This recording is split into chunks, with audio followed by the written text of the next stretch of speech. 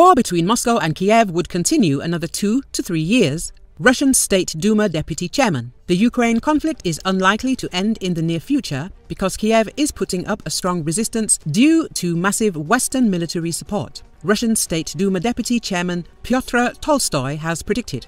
In an interview with a Russian TV presenter, Vyacheslav Manucharov, Tolstoy said that he believed that the hostilities between Moscow and Kiev would continue for another 2 to 3 years.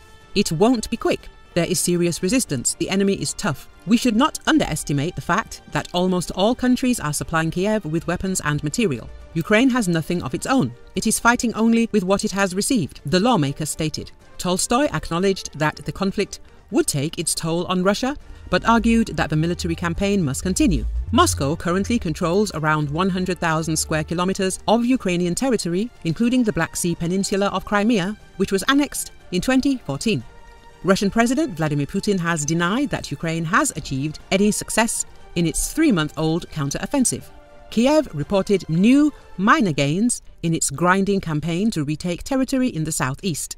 Ukraine is conducting a so-called counter-offensive. Of course, there are no results, Putin said.